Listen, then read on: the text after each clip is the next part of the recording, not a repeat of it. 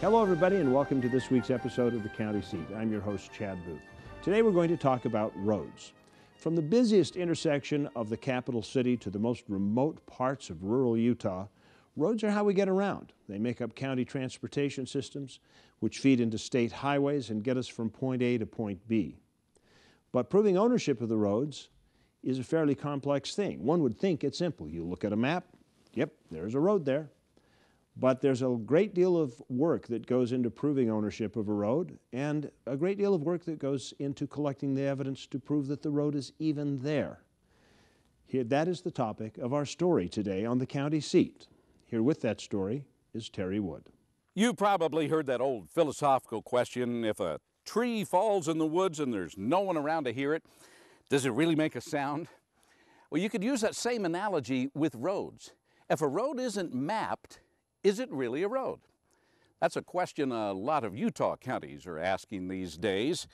So they're using the latest in high-tech gadgetry combined with cartography, maps, both new and old, pictures from outer space to pioneer maps, all to get an accurate inventory of their roads. Sevier County's using this technology.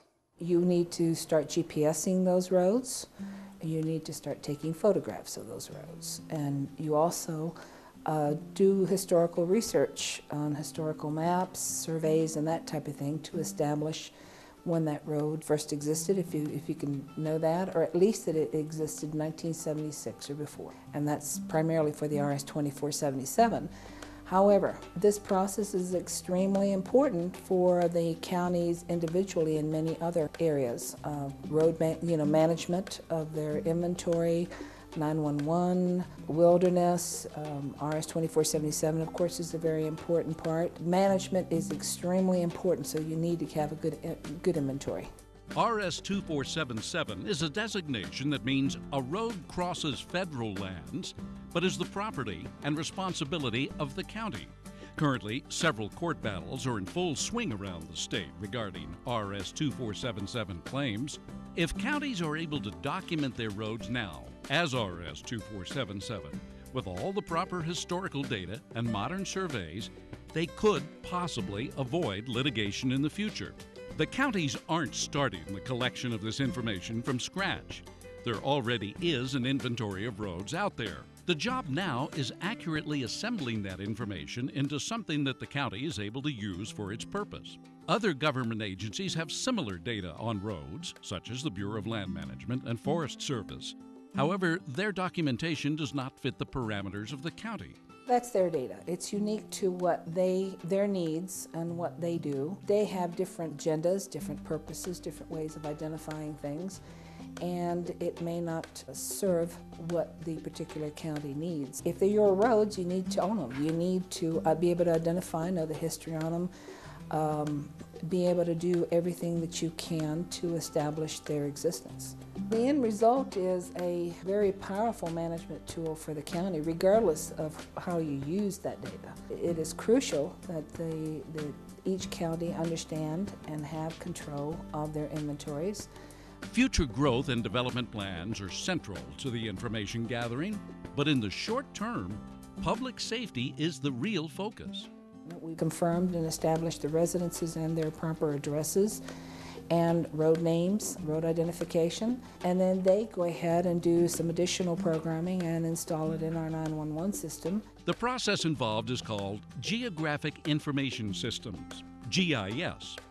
One facet of GIS is a global positioning device called a Trimble, which is more accurate than your typical consumer GPS unit. The end result is what you're taking a look at. You can get somebody to come in and not totally understand what GIS is, but will understand the end result. They'll be able to see the road on the ground. They'll be able to see the photos that are attached. And for management, it's invaluable because they can make certain decisions based on that information. If they can, and as soon as they can, maybe get into a GIS program and use that as a tool for management. It'll widen their abilities to be able to look at information in a more effective way for the welfare of the people of the county and in Utah also. Now, unlike the old axiom of the tree falling in the woods, a pathway or road does physically exist, whether it's mapped or not. However, once it's accurately cataloged, it becomes more than just a road. It's a lifeline, a destination, a pathway to the future. We'll delve more into these RS-2477 issues later in our roundtable discussion and look at the impact GIS could have on access disputes. For the county seat, I'm Terry Wood. Thank you for that report. We will continue our discussion of collecting information for roads, the GIS system, and we'll find out what you do with all that data once you get it collected, or at least what the state and the counties are planning to do. We'll be right back on the county seat. The State of Utah School and Institutional Trust Lands Administration. SITLA manages 3.5 million acres of Utah lands with the express purpose of furthering the education of Utah students while promoting local industry, oil and gas, even residential development, all at the same time. Through the careful use of trust lands, we distributed more than $22 million to Utah schools last year. The State of Utah School and Institutional Trust Lands Administration, building the state's permanent school fund. Almost 45% of the oil produced in Utah, 7.8 million barrels, comes from Duchesne County. That oil feeds our state economy, provides job growth, and supports local business. Here in Duchesne County, we're working to make Utah an economic, cultural, and technological leader. Whether you're here for business or pleasure, Duchesne County will welcome you with open arms and invite you to explore all the beauty of the Uinta Mountains. Duchesne County, close enough for business, far enough to get away. If you look up epic in the dictionary, it's defined as heroic, majestic, or impressively great. Here in Kane County, Utah, we don't need a dictionary to tell us that. We live it every day. Stop reading about life and start experiencing it in Kane County. ATV adventures, Jeep excursions, hike a world where the Old West was yesterday and tomorrow is just over the horizon. Kane County, Utah, where epic is more than just a word, it's our way of life. What are the words that describe the perfect destination?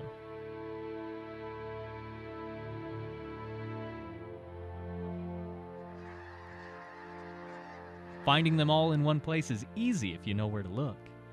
Millard County in the heart of Utah offers ATV adventures, rock crawling events, art festivals, and nature at its most epic. Millard County, Utah. Find out what you've been searching for.